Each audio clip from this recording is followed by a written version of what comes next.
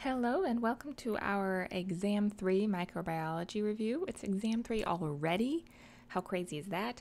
This review won't be totally comprehensive, it won't have every single detail, but it's a good way to evaluate the areas that you need to revisit and so on.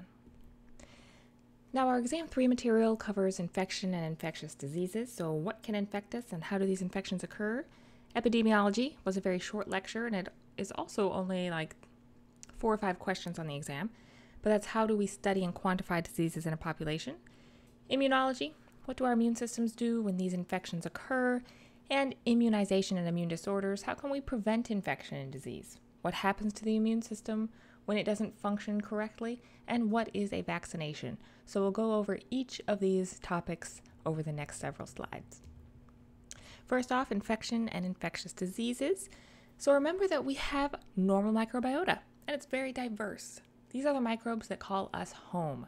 You can also call them the normal biota and the normal flora, so those are all interchangeable terms. And we have a mutualistic relationship with our normal microbiota. So we both benefit, the microbes and us benefit from this relationship. Microbes benefit because they have a place to live and they have nutrients to use.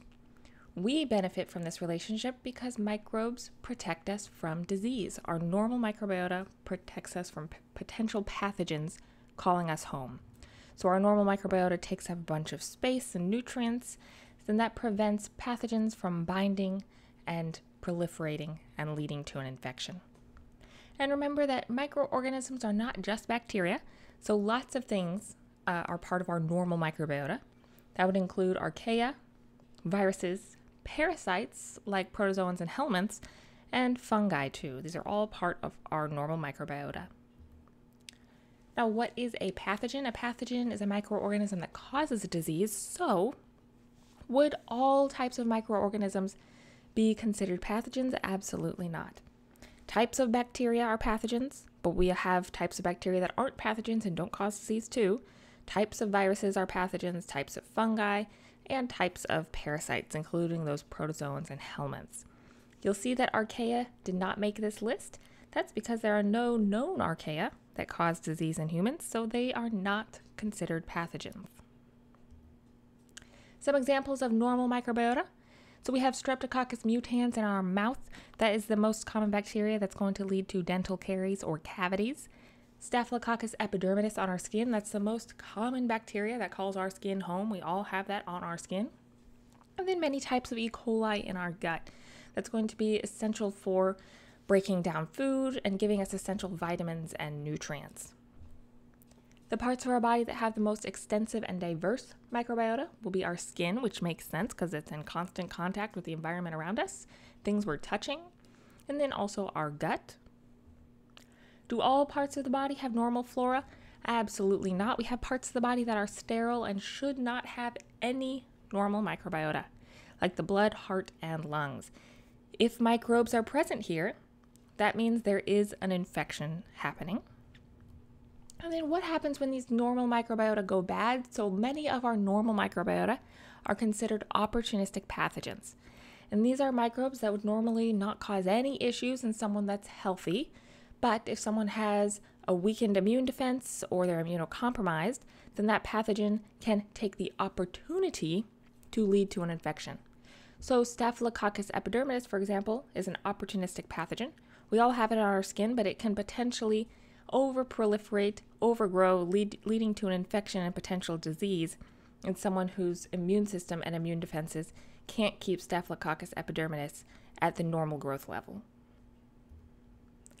How do we know that a given pathogen causes a disease? So how do we link a specific pathogen to a specific disease? This is something called Koch's postulates, and this is developed by the Robert Koch that we learned about for Exam 1. And he developed these lists of postulates or rules that all must be met in order to determine if a specific pathogen causes a specific disease.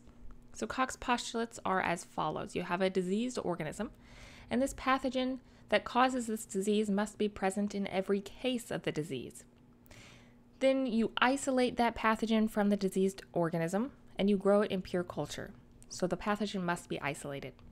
That isolated pathogen is then re-inoculated into a healthy organism and you must observe that same disease in that organism that you inoculated. The pathogen then must be re-isolated from that infected healthy organism. And then you can specifically link this pathogen to causing a specific disease. Now we use a lot more of like genomic sequencing and PCR and genetics to determine a specific pathogen to a specific disease because Koch's postulates has many limitations. So first off, it's in animal models, and that's not a perfect analog to a human. Then isolating a pathogen is sometimes very difficult. So for example, if you're trying to isolate a virus in pure culture, you're going to have its host cell present because we remember viruses are parasites. They require that host cell in order to replicate. And then sometimes the infected host just doesn't experience the classic signs and symptoms. So sometimes even though someone is infected, they have the pathogen present in their system, they're not presenting with the signs and symptoms of a disease. And this will pop up again in a few slides, but an example of that is the carrier state. So someone can be a carrier of a pathogen, and recall that we talked about typhoid Mary as the example for a carrier. She carried Salmonella typhi. Now, how do pathogens get from point A, the reservoir, to point B, the host? Well, a pathogen's reservoir is where it lives. And there are 3 types of reservoirs. A pathogen can live in humans, in animals, and in the environment. And you can see that this kind of covers just all of our bases. So almost anything can be a reservoir for a pathogen depending on the type of pathogen. How is this pathogen going to be transmitted from one place to another or move from host to host? Here are these different modes of transmission. There is droplet, or this can be through sneezing or coughing. Direct contact, skin to skin. Vehicle, so this is inanimate things like food and water. And then vectors like flies and mosquitoes. And then portals of entry and exit. Microorganisms can get into us many different ways depending on the transmission, and it can also leave different ways.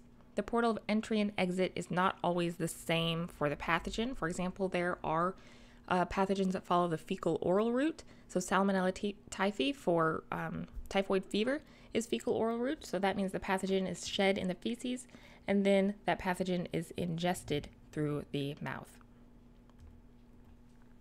So does someone have to be sick and display the signs and symptoms of a disease in order to transmit that disease? Absolutely not. Like we just said, there are carriers, and this is someone that harbors a pathogen without showing signs and symptoms. And there are different types of carrier states depending on which stage of disease you're actually infectious and able to spread that pathogen.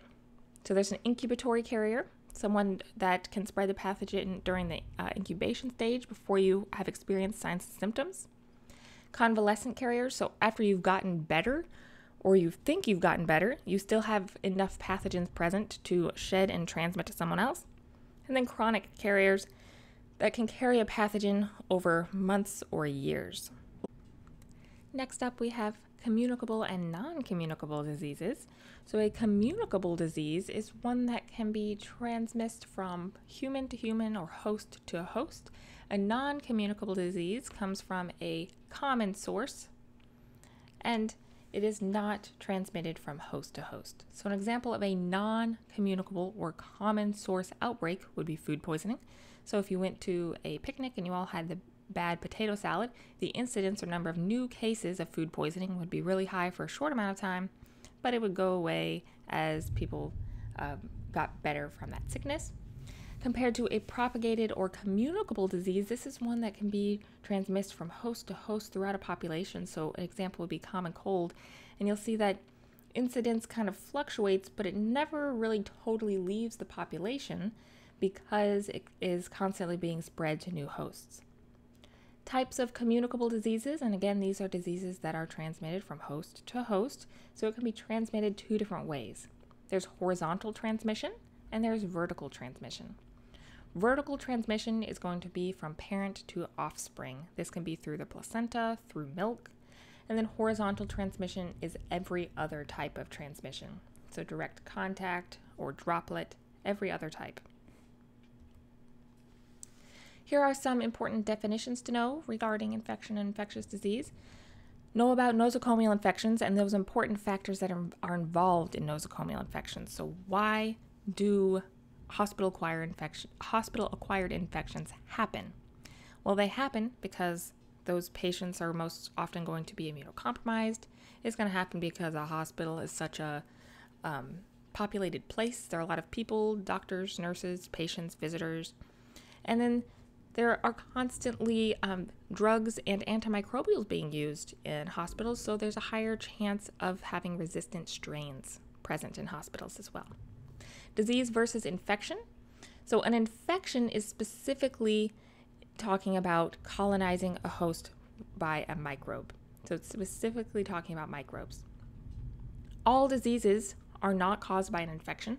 A disease is just any instance where your body is not functioning as it should, so that is not all caused by microbes. And do all infections lead to a disease? No, we just talked about carrier states, so you can be infected or have a pathogen present, and you could not experience the signs and symptoms of a disease.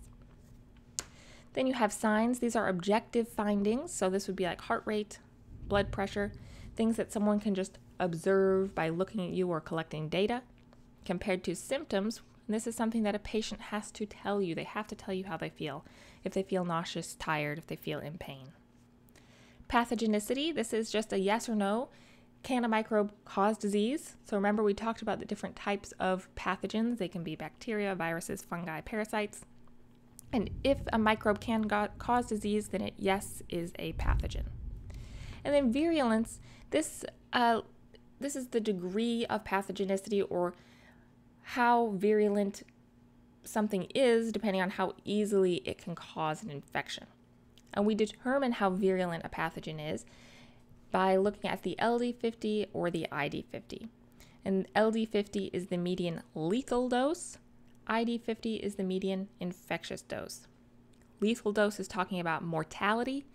The infectious dose is talking about morbidity, or just the observing who in the population has experienced that disease.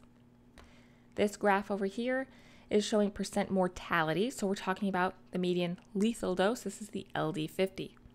You calculate the LD50 by looking at what percent, or looking at 50% of the population, and then seeing at what number of pathogenic agents or cells or virions, whatever the infectious agent is, leads to mortality in 50% of that population. So you kind of cross over 50% and go down.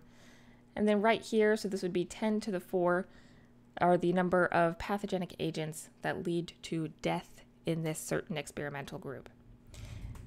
And pay attention here, though, that the lower number of pathogenic agents required to lead to mortality means that this pathogen is more virulent. So if you need fewer and fewer cells or virions to lead to mortality, that means that pathogen is more virulent. Now the steps of pathogenesis. So we have exposure, adhesion, invasion, and infection. Exposure makes sense for the first step of pathogenesis because you have to make contact with this pathogen to ever be infected with it. Then adhesion, that pathogen needs to attach to host tissues. And then it will evade your host defenses like your immune system. And then it will lead to infection. And the infectious stage is where this pathogen is actively replicating, actively releasing enzymes, potential toxins, and this is where you're most likely going to experience the classic signs and symptoms of that disease. What is a virulence factor? A virulence factor increases a pathogen's ability to cause infection and lead to a disease. So it's lots of things. Virulence factors are going to be things that pathogens use to evade your immune system or attach to you more effectively. It could be the presence of a capsule to prevent being phagocytized by your white blood cells. It could release toxins. It could mutate over time in order to not be flagged by the antibodies you have made to detect it. So many different things can be virulence factors. And then know the periods of disease and know kind of the relationship between periods of disease and the number of pathogenic particles. So during the incubation period, whenever you have first made contact with that pathogen, the number of pathogenic particles are really low and you are not experiencing signs and symptoms yet. As that pathogen gets to the point where it starts replicating, the number of pathogenic particles is increasing. You enter the prodromal period, where you experience kind of general signs and symptoms. And then that pathogen keeps replicating, and now the period of illness is where you would experience the classic signs and symptoms of that disease. Then your immune system is going to catch up. It's going to start clearing that infection and lead to this period of decline, where the number of pathogenic organisms is decreasing because your immune system is taking care of it. During this period of decline, though, your immune system can be very overwhelmed, so this can also be the point in time when you experience a secondary infection. And then the period of convalescence, whenever you have successfully cleared that infection and you no longer have the disease. Epidemiology.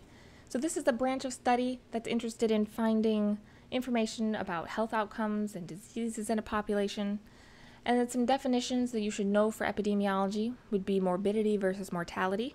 Morbidity is talking about the presence of the disease, so experiencing the signs and symptoms of a disease. And mortality is death as a result of that disease. Incidence versus prevalence. Incidence is the number of new cases. So if you remember the epidemiologist's bathtub, incidence was the water going into the bathtub, number of new cases. Prevalence is the accumulation of that water in the bathtub, so the accumulation of cases over a certain period of time. And then I'll get back to this in a second, the sporadic, endemic, and so on. But know the epidemiological triad. So in order for disease to occur, the environment, the agent, and the host must all be present, which makes sense. We have to be in an environment where that pathogen is present, and then a host has to make contact with that pathogen in order to become infected. So all of these things are required. And then the sporadic, endemic, epidemic, and pandemic. So understanding disease transmission in these different populations. Oh, and know that epidemiology, we're talking about in a population. So it's in a defined population. We're not talking about just one individual. We're talking about looking at a defined population, and that could be global, that could be just in a small city, that could be in a very small population you're interested in looking at within one hospital. But either way, we're talking about populations. A sporadic disease is one that is not linked to a specific region, and it happens very sporadically. So it could potentially happen anywhere, at any time. An endemic disease is one that is specific to a certain location, so it has a normal range where it occurs, but this is usually happening at a very low incidence. Epidemic, this is going to be in a specific region and concentrated at a higher incidence than normal. And then pandemic, a disease is happening globally with a higher incidence than normal. On to immunology.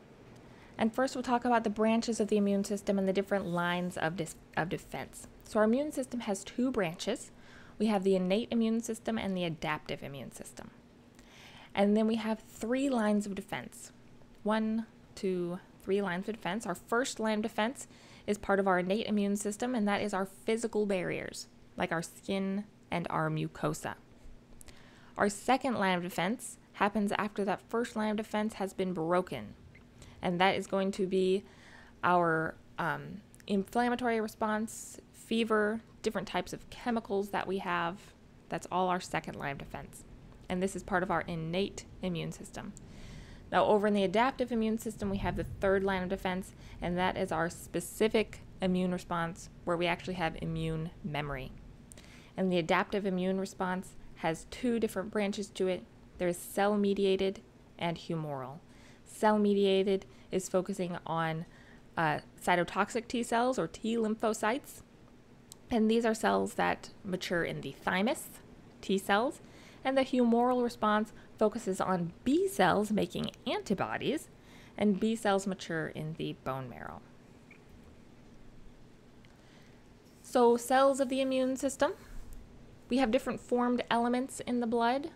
We have erythrocytes, or red blood cells, platelets, and many types of white blood cells or leukocytes with different jobs.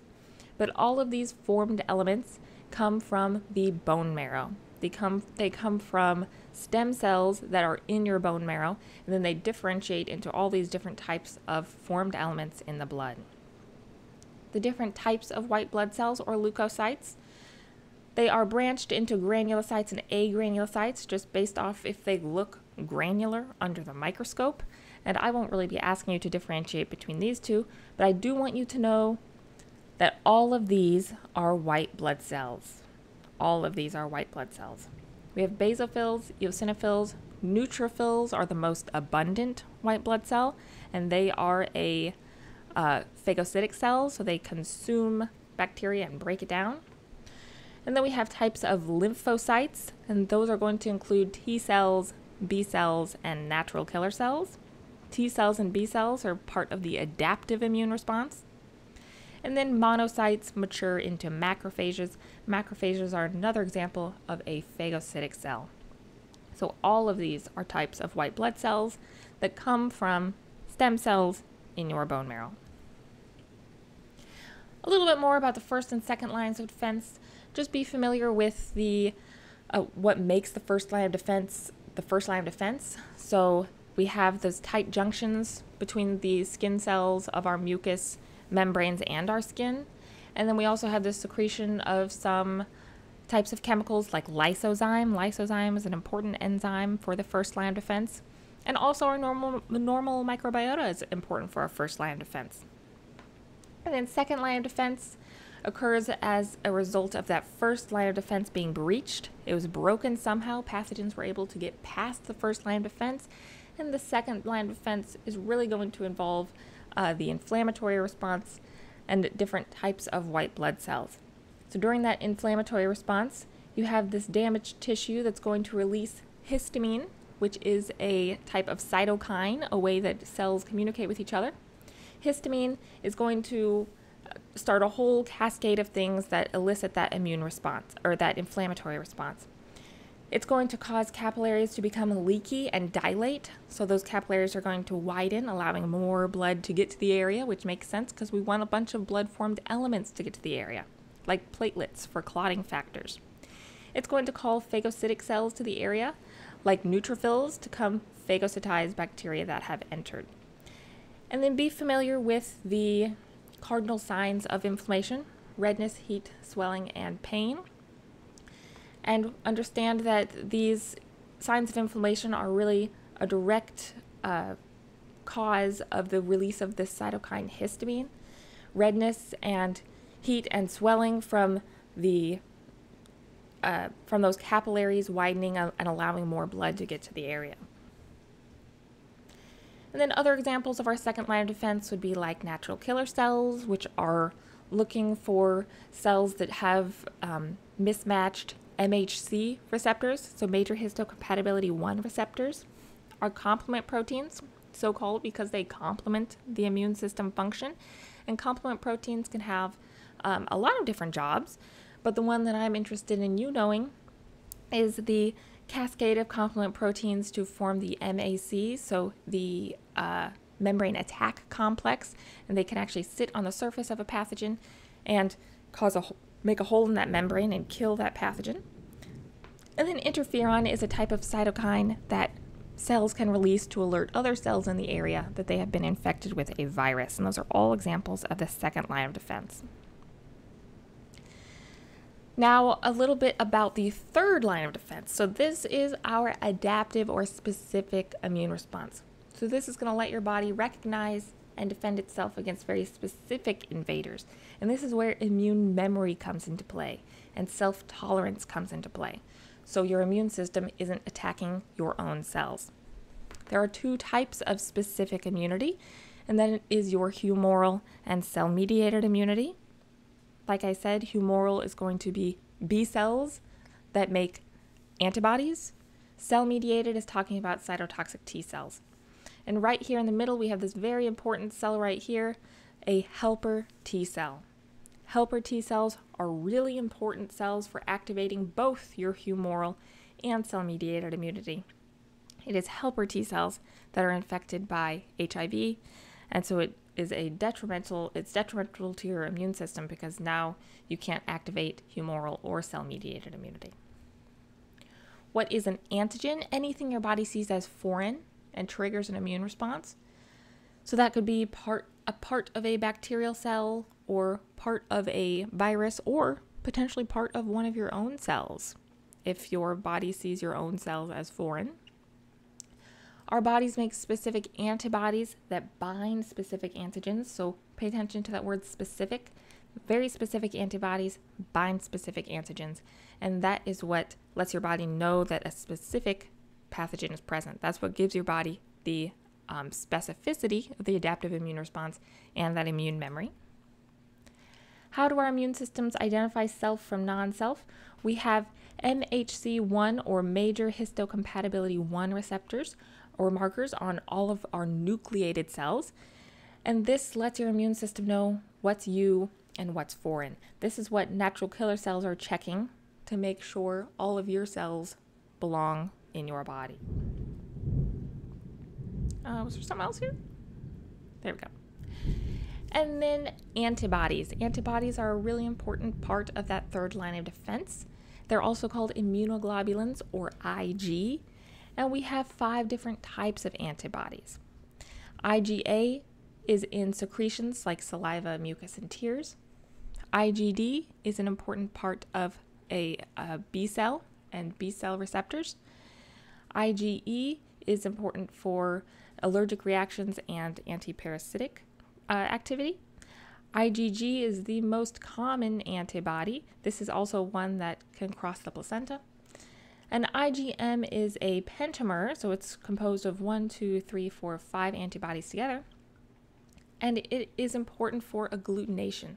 So it brings a bunch of pathogens together. It's able to bind 1, 2, 3, 4, 5, 6, 7, 8, 9, 10 pathogens at once and clump them all together. Antibodies can have different jobs. So they can be involved in opsonization. So they can act as markers to identify a pathogen for phagocytosis. And what is happening there is an antibody is literally coding a pathogen and alerting the immune system that a pathogen is present and allowing a phagocytic cell like a macrophage or a neutrophil to come along and consume it and break it down. Neutralization. Some antibodies can work as antitoxins, so they can block where a toxin would normally bind. They can also neutralize viruses and block where a virus would normally bind. Complement fixation. So they can allow for complement binding and the activation and cascade of different complements communication with the rest of the immune system, like the formation of the MAC, the membrane attack complex. And like I said, agglutination. This is going to be IgM, the antibody that's a pentamer. And this allows bacteria to be clumped together so it's less likely to spread and easier for your immune system to identify and clear. Antibodies and the primary and secondary immune response. During the primary immune response, so this is going to be the first time that you have seen a pathogen, that your immune system has seen it, this is high levels of IgM, the antibody IgM. This is the primary antibody for your primary immune response. During secondary immune response, after you have seen this pathogen again, it is your secondary exposure. All subsequent exposures, you have highest of the IgG antibody. So IgM is very high during the primary immune response. IgG is highest during the secondary and all subsequent exposures. How does your body make antibodies? With the help of B cells. So B cells are going to differentiate into plasma cells, and plasma cells are antibody factories. And this, of course, is all part of the humoral immune system because we're talking about B cells, and the humoral immune system is a branch of our adaptive immune response. So this is an example of how this B cell is activated to turn into a plasma cell to make antibodies. So a B cell can identify antigens on the surface of a pathogen. So this bacteria should not be in your body. It has antigens. Your body recognizes it as foreign. Your B cells recognize it as foreign. It's going to internalize that antigen and then present it to a helper T cell. That helper T cell is then going to be like, oh, you are absolutely right. That guy should not be here. Let me release lymphokines. So these are a type of cytokine or a way that cells communicate with each other. This helper T cell is going to release these cytokines and tell the B cell, yeah, you better go ahead and differentiate into a plasma cell. That B cell will then differentiate into a plasma cell. That plasma cell will make a bunch of specific antibodies for that antigen. So now these antibodies can go around and bind these antigens and then flag them for the immune system. Some B cells are also differentiate into memory B cells. A B cell I just have over here is just a reminder that a B cell does not have to be activated directly from the pathogen, from antigens on the pathogen. It can also be activated by an antigen presenting cell. So we have other white blood cells that can pick up these antigens and put them on their surface and go around and show them to B cells to show B cells, hey, this is who we're looking for. So it does not have to be directly from the pathogen. Now, was that the end of immunology? Okay, on to immunization and immune disorders. So if you remember the first part of that lecture, we talked about vaccines, and we specifically talked about Edward Jenner's cowpox vaccine. And just recall, why did Edward Jenner's cowpox vaccine work for smallpox? Those are two different things, cowpox and smallpox. Cowpox and smallpox are both variola viruses. And so whenever Edward Jenner realized that people who experienced cowpox did not get smallpox, that same vaccine that was developed for cowpox was also effective for smallpox. So the antigens on the surface of these two viruses are extremely similar, so similar that your body recognizes them as the same virus. So being vaccinated against cowpox works against smallpox. And would vaccinations be innate or adaptive immunity? That would be part of your adaptive immune response. So you are making antibodies, you're developing immune memory. How do vaccines work? You're given a small amount of some harmless form of a disease that alerts your immune system to then make antibodies against that disease.